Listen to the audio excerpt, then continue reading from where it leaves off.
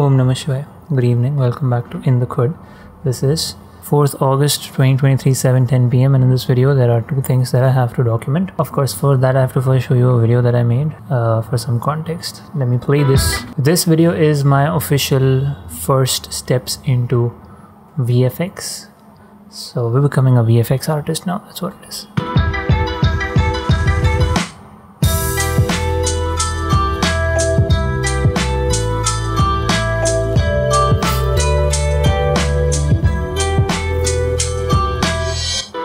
Okay, so with this video, what are the things that I need to document here? Firstly, the fact that when you have a particle system and you want it to bounce off of a surface, how do you do that? Because I was trying to bounce them off and they were going inside the floor every single time. That is one thing.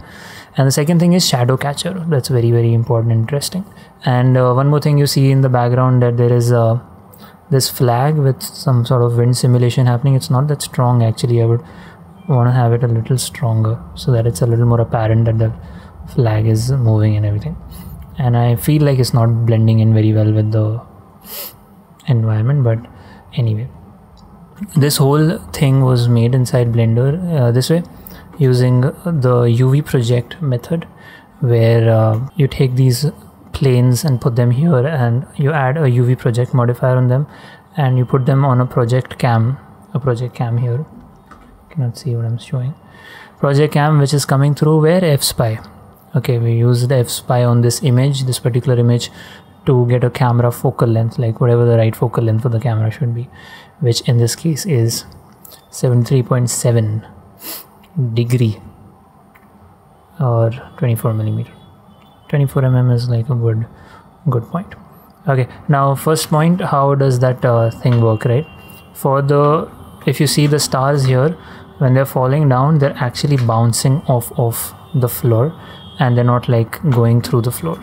So way that happens is you want to come into your particle settings with your particle emitter, whatever system, come into particle settings, and importantly, two things. One is you want to check size deflect. This size deflect is very important for that to happen. And secondly, object scale. This is an important thing which I don't think everyone talks about, and that is object scale.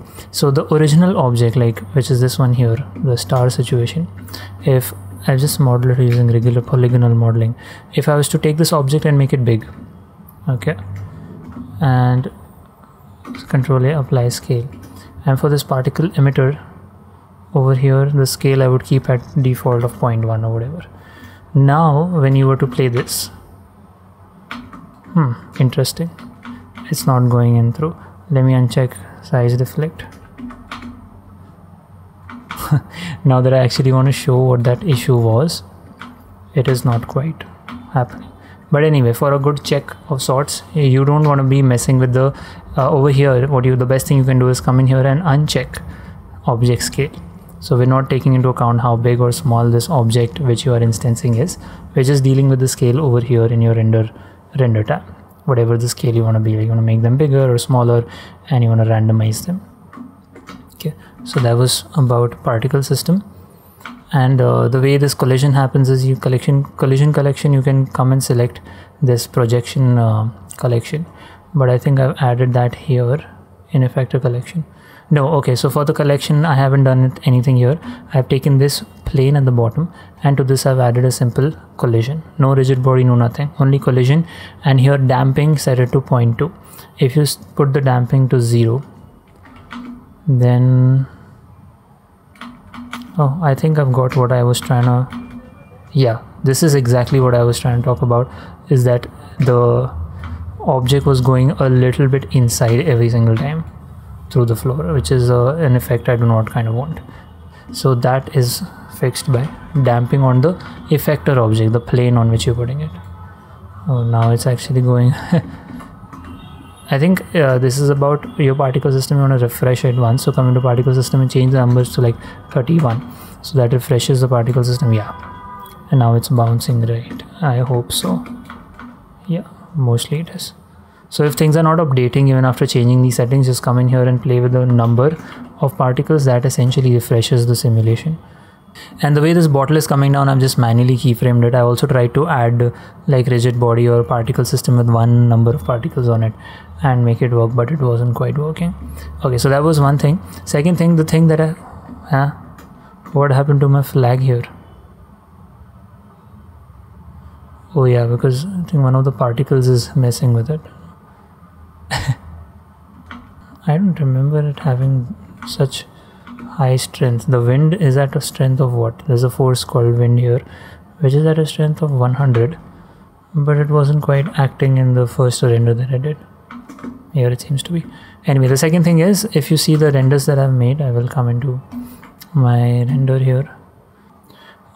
Firstly I did quite a few 4 viewport renders just to understand the timing when put it together with the music, and then I took test frames. So I needed to have the plane at the bottom from my projection and everything. I couldn't take that out because the bottle's shadow is something which is important in compositing, because if the bottle is lacking shadow, it will look like very fake, as in you've just put something in it.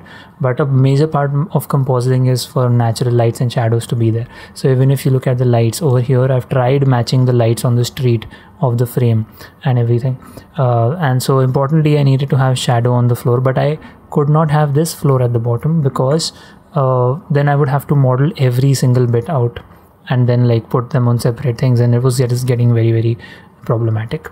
So I figured out a way where you can have this floor here, right?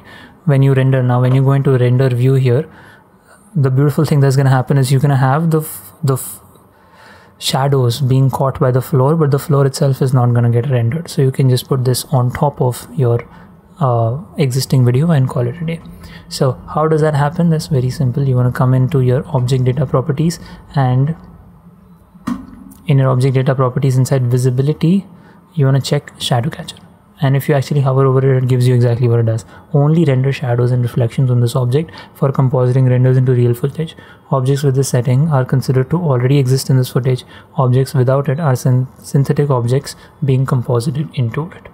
So that was the second important point. And with that, you can come in and inside After Effects easily make your composite with a little bit of music and everything. So over here you see I've just placed this on this kind of a render.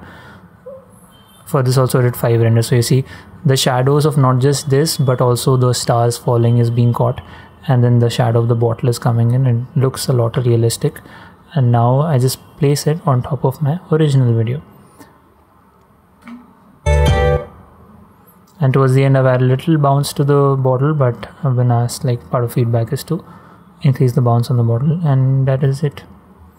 So yeah, under 10 minutes, and there is yesterday when I went to office, I spent a lot of time making buildings and city buildings using a Buildify Blender add-on, which is beautiful.